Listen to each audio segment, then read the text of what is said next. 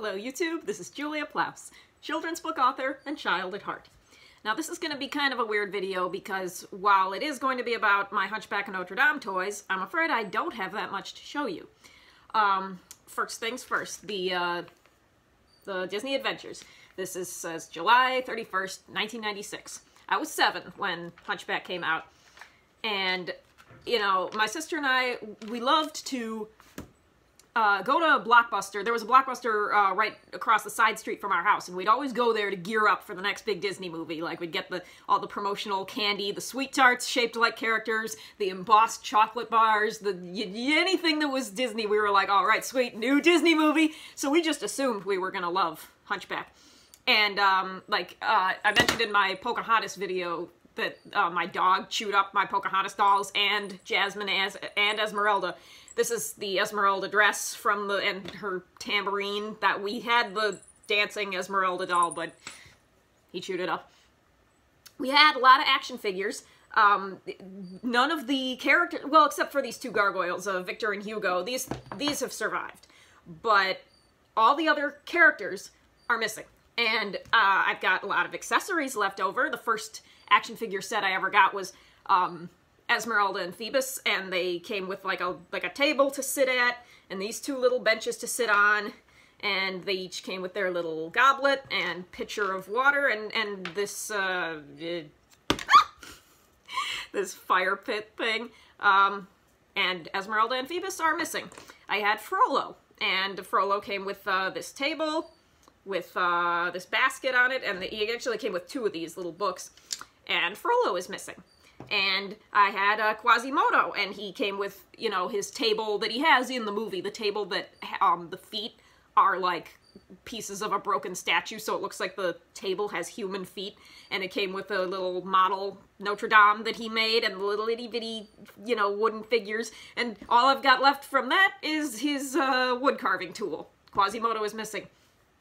I had Clopan, who came with a, like the entrance to a tent. It was like just the entrance. And I've still got his hat. And I don't know if he played a trumpet in the movie, but I got a little trumpet. And his little, you know, who is this creature? Who? What is he? What? How did he come to be there? How? Hush. His little hand puppet. That's adorable. I do not have Clopan anymore. I have these 2 horses. I have Achilles and, well, Esmeralda never rode a horse in the movie, but for some reason they made her a horse. These each came with a Phoebus and an Esmeralda that you could actually spread their legs and make them sit on the saddles. So that's... When my sister got this, since this is not a character in the movie, I had to ask my sister, what are you going to name it? And she looked at it and she was just like, Snarfbutt. And then she was like, no, okay, Jezebel. So she named this horse Jezebel. But to this day, we still refer to horses as snarfbutts. We, like, if we're driving cross country and we're looking out at a farm, we're like, snarfbutts! So, oh, the horses, of course, you can hook a horse up to this, whatever it is. I don't know what it's called, harness, but this was like the traveling, performer. It came with a ton of accessories, some of which I still have, some of which I don't. Here's basically, I don't want to go through every little item, but yeah, this came with a lot of cool accessories, and it came with Esmeralda in her red dress. And I remember that action figure had very articulated cleavage. Like, as a child, I remember looking at it, just kind of like, wow. They were like really sculpted to like rise off the chest, and like, yeah, that is part of her character. Like, Esmeralda's, yeah, she's hot. That's kind of what drives the story. But the reason I don't have any of those characters anymore is because when we actually went and saw Hunchback in the theater, it scared the living crap out of me.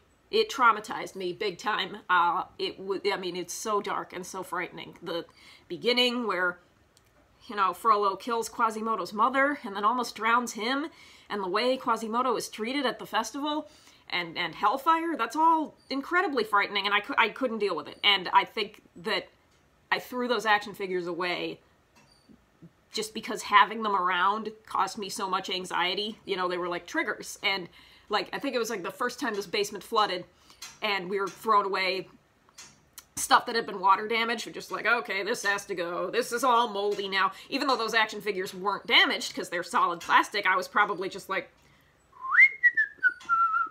you know, just as long as we're throwing stuff away, just throw those away too. Just get them out of here because they were scaring the crap out of me. And I regret it. I wish I still had those action figures because now I'm in an age where I want to, you know, look back on this stuff and maybe even put it in a display case and stuff. And I can't do that with no action figures. I did not see Hunchback again until I was 13. I was starting to ask some questions. I was getting curious, and I was asking my sister, like, why did Frollo want to kill Esmeralda again? Like, what was the deal with that? And she's like, because he was attracted to her, and he was a man of the church, and he felt that was a sin. So he was like, you know, if I can't fuck her, I'll just kill her. And I was just like, wait, how is being attracted to the opposite sex a sin? And this is before I even was aware of Catholicism. I was raised half Protestant, half Jewish, and I went to a Lutheran grade school, so I had never been exposed to Catholicism, and I didn't even notice, you know, of course there are a lot of Catholic churches in my neighborhood, and I see them, but I never really thought about, like, what does Catholic mean? So, you know, that kind of opened the door to me exploring, like, oh, there are a lot of different branches of Christianity, and then I had to learn that, like, Catholicism is the one that's been around the longest, and they've got all these, you know, bizarre rituals and strict rules that don't make sense, and I was like, okay, I gotta watch this movie again, because there's a lot of stuff I don't understand. So, yeah, at age 13, I watched Hunchback again, and yes, it's still dark and scary, but now I can really appreciate it. Now it's one of my favorites. And I had to go and get myself the VHS. And I do have the Blu-ray now. It's not here among all this stuff. I had to go get myself the soundtrack. You know, these songs are very frightening. Very, you know, that Latin choir in the background is frightening, but I like it. You know, I've done a complete 180. Now I love Hunchback. I can't get enough of it. But one thing that I noticed when I watched the movie again was in Hellfire, when Frollo sings, "This burning desire is turning me to sin," and he kneels down and all those druids fly up behind him, and they're singing Mea Culpa. In my memory, after seeing the movie once, what I thought I remembered was theater masks. You know, those happy and sad theater masks I imagined were, like, on either side of him chanting to him. I could swear that's what happened. And then I watched the movie again, and I'm like, huh, that's not it at all. I guess it just screwed with my mind so much that my mind created something that was never there as some kind of coping mechanism. But yeah, that movie really traumatized me, but I'm glad I watched it again, because now it's one of my favorites. And I'm afraid, yeah, that's all the Hunchback stuff I got for you. So thanks for watching. Sorry I don't have much to display. But check out my other stuff, please, and like and subscribe, and please check out my children's book on Amazon, The Last of the Pitbulls. Thank you.